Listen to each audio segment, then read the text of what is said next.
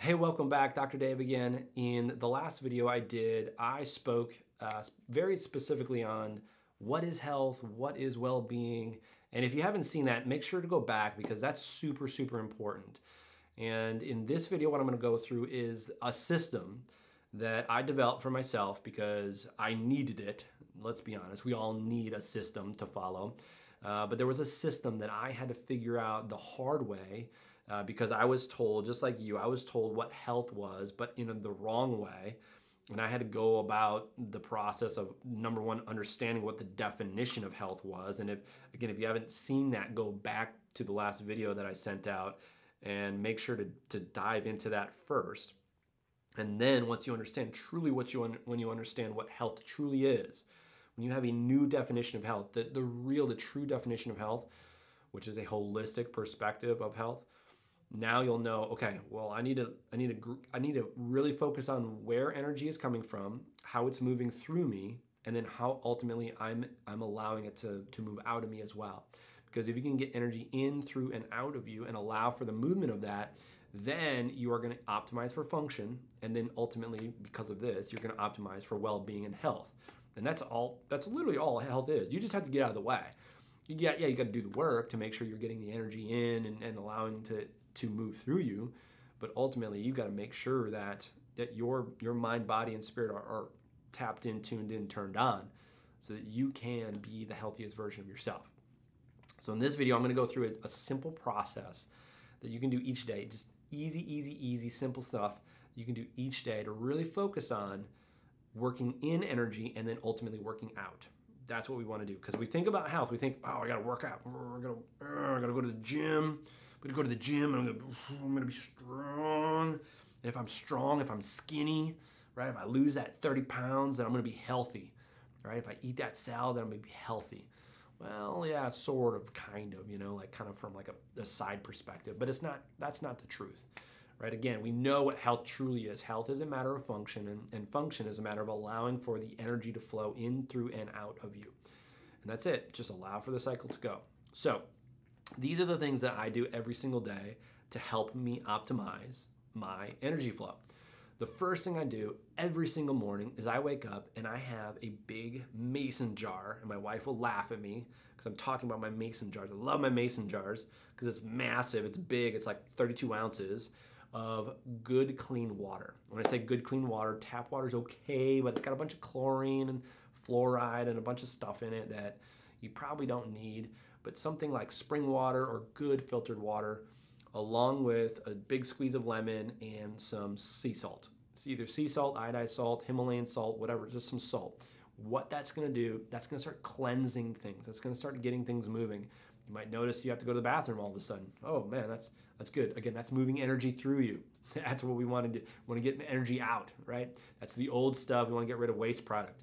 That's actually a very good thing. So I have a big 32-ounce glass of that every single morning. That's just going to start the process. And it's also going to be kind of a cue for you to go into the next system, the next steps that I'm going to talk about. That's the first thing I do every single morning. The second thing I do every single morning is I give thanks. That's really like kind of the first thing, because in fact, the first thing I think about when I get out of bed is just like, oh, I'm so grateful.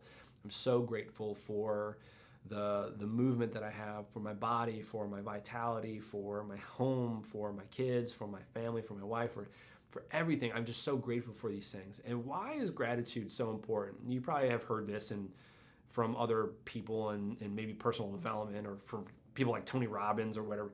But gratitude biochemically tunes our body in to now start to expect good things to come to us. Biochemically, we start changing ourselves. And you're probably thinking, well, I'm a negative person and I'm not very grateful for anything. Well, you have ears to hear. You have eyes to see. You have hands and fingers and toes. You have a body that works. That's something to be grateful for. You have a home. You have maybe a phone or a computer that you're watching this on. These are things to be grateful for. We are absolutely privileged, especially in this country. And we don't even see it. We don't even realize it sometimes. And I've been in third world countries before, and when I came back home, I was, whoa, boo, so grateful. I realized, oh my God, we have so much, and yet so many people are walking around, they're miserable. They're like, looking down at their phone. They're not even looking up. They're not even breathing. They're not even opening their chest, and they're not thinking about it. But we are so privileged. So much goodness comes to us as humans on this planet. Even still, like the universe provides. It's amazing. It's an amazing system. So there's so much to be grateful for. So just go through the process, and I do that for 3 minutes, and that's actually really important because there's a lot of research behind what happens biochemically. Every 90 seconds, things start to shift. So even if you're in a really depressed state and really just anxious state, if you do it for 90 seconds, then the cortisol and all the epinephrine, all these things that are, causing you to feel like anxious will start to dissipate. But then it takes another 90 seconds for you to really start changing your mindset. And you'd be amazed. Even if you just do those two things, and you start your day and you really focus on what you're grateful for, good things will come to you. And that's an amazing thing. So the third thing I do after I say what I'm grateful for, and I will literally say it out loud in the living room by myself sometimes. I will be honest. My wife will laugh because she'll probably hear me sometimes. Or I'll actually go on a walk early, like first thing in the morning. I'll just say these things out loud. So if you ever see me out in the neighborhood, you'll know. I'll be out there just talking to myself. And so I'm not on the phone. I'm not on my Bluetooth speaker. I'm just talking to myself and I'm saying what I'm grateful for, which is fun. So after I do that, the third thing that I do every single morning is I calm and I just bring my mind back down to neutral. So I brought myself into a state of awareness of what I'm so grateful for, and now I just go into a state of mindfulness. And I just really try to empty myself out. Now, I'm not going to get into the techniques of meditation, but just know if you meditate for 15 minutes each day, your brain will literally start changing. It will literally, there's books and books and books and research on this specifically. In fact, the university that I went to, University of Wisconsin, they brought in these monks from Tibet and from the Himalayas, and they started studying them, and they saw dramatic changes in just the different areas of their brain that they were able to tap into. And it's an amazing thing. So if you start meditating for just 15 minutes a day and just start emptying yourself out, just start getting rid of stuff, you'd be amazed at what just the overall well-being that you're going to start experiencing. And I've been doing this for 6 years through just my meditation practice. And it's something that I started learning, back in 2015, or I guess it was 2014. And then, but in 2015, I was really disciplined about it. I was doing it every day, and my whole life changed. Now, of course, there's going to be bad times and bad days, and that's absolutely part of it. But my ability to go back into the meditation pillow and be there and just sit with that, I was like, oh, okay, I can handle that. I can handle this. Really, because if you really think about life, it's not really what the thing is externally, it's how we react to it that matters the most. And when you realize that, you're going to realize, oh, well, if I can control how I react to situations, whether good or bad or otherwise, you're going to realize that you can react in any way you want to anything, and you're going to, maybe you get something simple for, a gift, and you react with absolute joy and enthusiasm, and then you're like, oh my God, this is amazing. Or you get a gift that's actually awesome, and you react in a poor way. Like if your husband or wife bought you a car, but it was kind of your money as well, and you're like, why did you buy me a car, right? You just received a car, but you're like, what did I?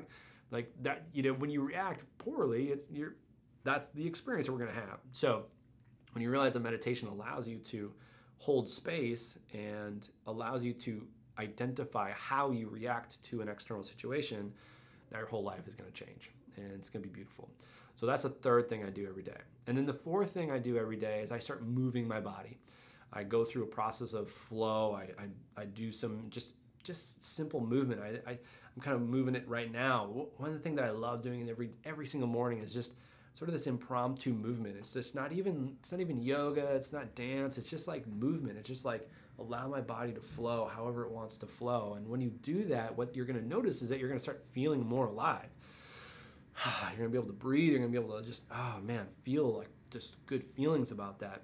And then I'll go through a process of yoga and actual movement exercises, just body weight calisthenics on a mat. And when I do that, then I start feeling, oh yeah, man, this is great. This is good. I'm starting working that energy in.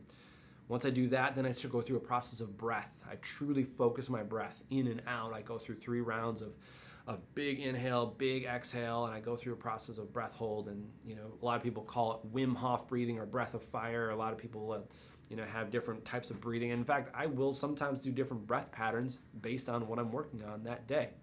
So you can do the same thing, but focus on breath. Again, breath is bringing energy in, allowing it to exhale, going through your body. And what you will notice is when you focus on breath, now you tap into your body. Now you're able to do or allow your body to do the work that you want to do. And so once you breathe, and once I breathe in every morning, that's when I'll go into my I guess we'll call it my workout. I call it the daily challenge. When I do that, that's when I'm really pushing myself. I'm moving weight, I'm throwing the kettlebell around, I'm doing pull-ups, I'm doing push-ups, some squats, some jump lunge, and I really enjoy the process of that. After I do a little bit of a workout, depending on the day, I will say I don't do this every day, but this is one of my favorite things to do, is I will immerse myself in cold, like true cold. I'll either take a cold shower, I'll go down, you might see me at Barton Springs, I'll jump into the springs, I'll jump into an ice bath, something that really immerses me into cold. And why that's so vital is because now you're starting to really focus that energy, and you're really honing that energy into, through, and out of you. And when you start doing that and you start making that a regular practice, you are going to become so aligned to your body. Your ego gets out of the way, and now all that innate ability for your wellness to come through will start coming through. And I've heard amazing stories of people going from panic attacks to never having a panic attack again, or going from rheumatoid arthritis to not having RA because their inflammation was so low. And there is amazing research behind getting in and immersing yourself in cold. Now, of course, once you're done with cold, now you're going to want to warm yourself up. So oftentimes I'll then have either a cup of coffee or a cup of tea, depending on what I'm working on. I'm a big fan of really bringing in good green tea because it's really good for your brain. There's a lot of good nutrients in there. And so again, not 10 cups of coffee. I'm just talking 1 cup of coffee. You can add fats if you need. You can add a little bit of cream, something that really just starts to get your body flowing. Again, that's typically what I'll start my day with. And once I do that, then just depends on the day. But I might have a breakfast, or I might have breakfast a little bit later in the day, around noon. And I typically start my day at about 5 a.m. Just depends on what's going on, because I got 3 kids and I got family, of course. Like we all have different schedules, but I start my day. I start that process about 5 a.m. and then I'm done, to be honest, with all of that around 6:30 or 7, and I'm ready to get after the day. And once you're there, then you're just like, oh, I got all day. That really sets the tone for your well-being. So again, the whole point of all of this is to really focus in on what are the activities that you need to do in order to optimize for the flow of energy in, through, and out. And so these are simple things that I do every day. Now, once a week, I personally will also go see my chiropractor, which you might have met. He's also in or near around the Body Lab. His name is Dr. Mack. He's one of my good buddies. He's a dear friend. And so I actually go see him, and he treats me. He makes sure that my nervous system is flowing at 100% capacity. And then I go do my exercises that I need to do, make sure my posture is in alignment, and I can allow myself to make sure that everything is flowing. Again, the whole point of all of this is to help you understand what are the simple things that helps the energy to flow both in, through, and out. That is the key. Now, again, when you have that, when you optimize for that, now your body can function at its peak capacity. And when you are functioning at your optimal level, now you are healthy. Because again, function equals health. Function equals health. I'm going to say it again. Function equals health. When you have those things, then good things will come.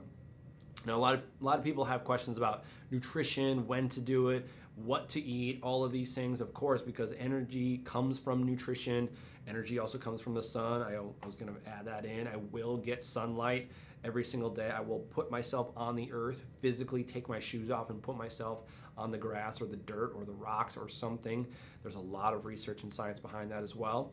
And so that allows for energy to move through me, get some good sunlight, and then ultimately the nutrition side of things. Now that is such a vast conversation to be had, but I will say that I just focus on what are the highest energy producing foods that I can put in my system. Now you might think, a couple things like, oh, well, carbohydrates are energy producing. Well, yes and no, they're actually not. really what you want to focus on is what allows for the flow of energy. So things like, fruits and vegetables, that's an absolute go-to. Fruits and vegetables, good organic meats. I'm a huge fan of organ meats as well.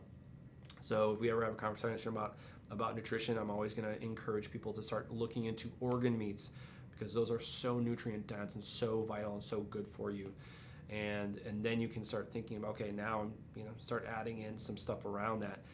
Generally, for me personally, I'm going to eat a little bit more primal, Paleolithic. I don't consider myself paleo by any means, but I am going to eat good organic meats. I have the privilege of hunting and fishing, so I'm going to eat wild game, things that I caught or hunted with my own hands. I know exactly where it's coming from. I know exactly what it's eating, and it's obviously organic. So I have the privilege of doing that, and then I'll add in fruits and vegetables. Those are the primary focuses for me. I do like nuts and seeds depending on how your body responds to them, but again, I don't want to get into the details in this video. What I want you to start thinking about is just getting the energy into your system. When you're eating food, think of it as energy. It is energy you're putting into your body. And if you're thinking about, oh, well, this cheeseburger is energy, it's like, but it's also going to bog you down. It's almost like too much energy in the wrong way. And so it doesn't mean that I don't always, I never eat a cheeseburger, which I'll do every once in a while, or pizza. But for the most part, I'm going to eat clean. I'm going to eat healthy. I'm going to have smoothies. I'm going to have organ meats. I'm going to, eat fruits and vegetables. Things are obviously going to increase the energy and vitality both in, through, and out of my system. So that is the key. That is the absolute key. And at the end of the day, literally the end of the day, that's when you're going to start working on rest. And again, maybe I'll do a good video for you on exactly how to get the most optimal rest. We'll talk about circadian rhythm, but really just hone in on that rest. Get magnesium at the end of the day, drink water throughout the day, and these things will guide you into being your most optimal self, because what are you doing? You're bringing energy in, you're allowing it to move through you, and you're allowing it to be expelled. These are the things that are going to be the most healthy for you. So do these will help you be unbreakable, as I say. And use the Unbreakable Body Lab for as many of these things as you need. If you ever have questions, obviously, you can text me, you can reach out. These are things that I want to make myself available to you. So if you ever have questions about this, please reach out. And so I hope you start taking these actions, make a list of everything I just said, and just get after it. And when you do, you're going to see a huge improvement in your overall well-being. And then you will be unbreakable when you just do it with consistency. So be disciplined. You will see the results. Be patient. And of course, as always, stay unbreakable. I'll see you in the Body Lab.